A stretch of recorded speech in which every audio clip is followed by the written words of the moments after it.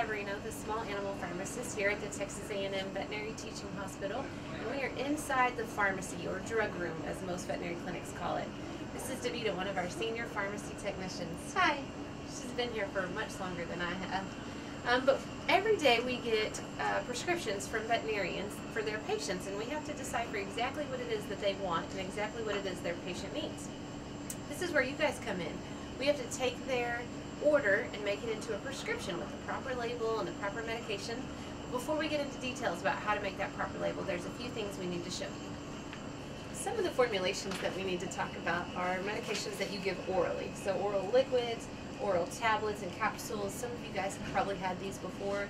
Whenever you have an oral medication, you want to say that you're going to give it by mouth. Here's your capsule, here's your tablet. And we also have eye medication. So if you have a solution, you'd want to say instill a few drops, instill 1 or 2 drops in the affected eye. If you have an ointment, you would say instill a strip or instill a ribbon along the eye. If you have an eye medication or even an oral medication that's a suspension, that means you have to shake it up. If you don't shake it up before or afterwards, you're not going to give the proper amount of medication. We also have injectable products, which you need to take a needle to actually get into the medication and then a needle to inject. So in your directions, you would say inject subcutaneously or IM, but you wouldn't say give by injection, you would say inject. So those are the formulations, the main formulations that we have here at Texas A&M. Hi, my name is Tia Nivout. I'm the pharmacy director here at the Teaching Hospital at A&M, and I'd like to introduce you to Bindia Patel. She is our pharmacy student from the University of Texas, and she's just almost finished her 6-week rotation with us. Bindia is going to tell you about labels and what you expect on a label. Bindia? Okay, so like Amy said, there are a few important things that you really want to make sure you have on your label. I'm going to go over one of the labels that we have for our patients. This will not only make sure that your owners understand how to give the medication to your patients, but it'll also make sure that you follow the legal requirements for your prescriptions. You want to make sure you have the date that the prescription was ordered, the name of the patient, the name of the prescribing veterinarian, and the species of animal that you're treating. Most importantly, you want to ensure that you have the drug information and make sure that it's the correct drug information. Specifically, make sure you have the name, strength, and quantity noted on the label. Now sometimes you may have to calculate the quantity based on what the doctor tells you. Also, make sure you write the directions clearly on the label, the number of refills, and any special precautions when taking the medication. One important thing to note on the label is they should say for veterinary use only. This is one way that we can distinguish our veterinary prescriptions from our human prescriptions. Oftentimes in veterinary pharmacy, we try to use a different colored prescription vial or a cap that may have an animal on it. What this does is it helps us distinguish our animal prescriptions from our human prescriptions. Just remember though, you may not have a different colored vial. Sometimes it may look similar to your actual human prescriptions, but read the label. On that label, remember, like I said, it says for veterinary use only. Okay, let's spend a little bit of time talking about abbreviations. You might have seen prescriptions that your doctor has given you to take to the pharmacy, and it really all looks like gobbledygook on there. Well, what these doctors are using is prescription abbreviations, and Bindia is showing you here just a small example of something she pulled off the internet. You can Google it and find many more of these. She also highlighted the ones that are very commonly used on the sheet of paper.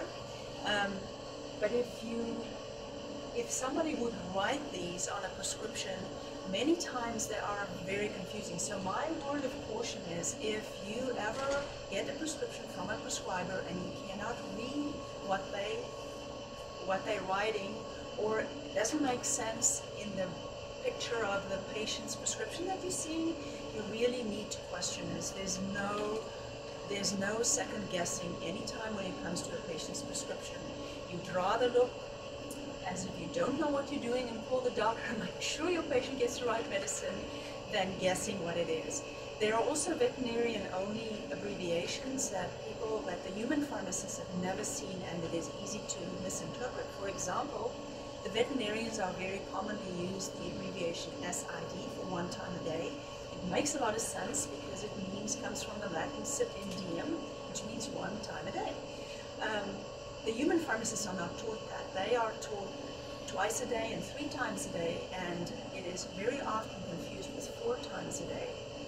And there has been quite a few instances where animals have been overdosed due to this issue. So we really do not recommend using any abbreviations for safety purposes.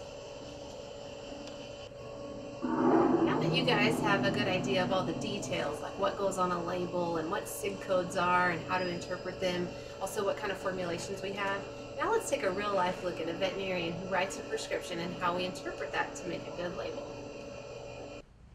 Dr. Diesel, this is Paisley. She's been shaking her head for 3 days. 3 days, okay. Let's take a look at those ears, girl. Oh, that's awfully swollen. Ooh. Paisley, looks like you have some infection there. We probably need to treat that infection, huh? That's your ear. Okay, hold on.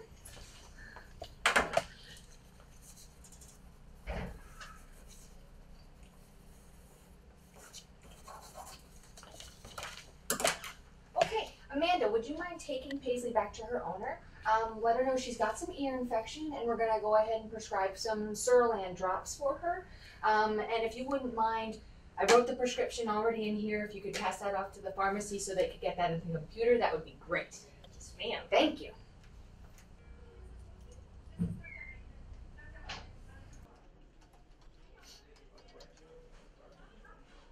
I need to, Dr. Let me sign. I'm assuming you guys are doing this right now. Okay. Thank you.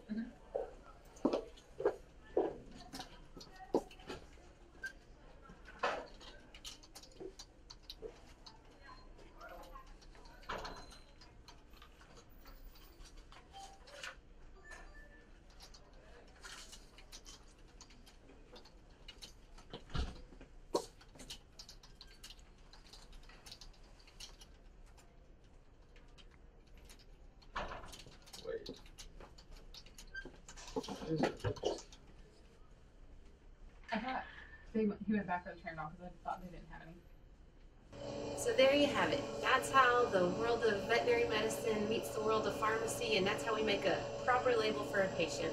You always want to be sure that patient safety comes first.